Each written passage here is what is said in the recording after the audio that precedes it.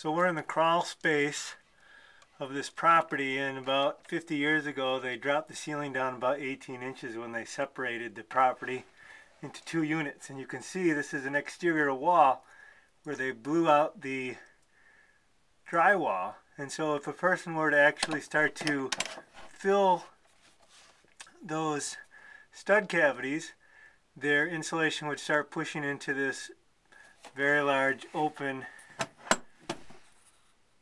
drop ceiling area, and they'd never be able to reach a dense pack, and they'd waste a lot of insulation. So what we're going to do is put this about a 20-foot sock all along this exterior wall and then fill it up with insulation, effectively creating a barrier so when we dense pack the exterior walls, nothing comes out. And you don't have to hire a seamstress. Any old sewing machine will work. And if you've never sewn before, you could probably get a couple of hints from a friend. Look, Mom, no hands.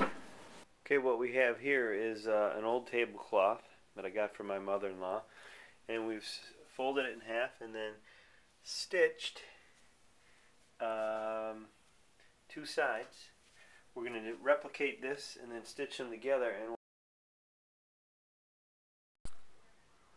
okay, so the entire tube has been filled with cellulose, and it's a little bit hard to see back there in that shallower crawl space.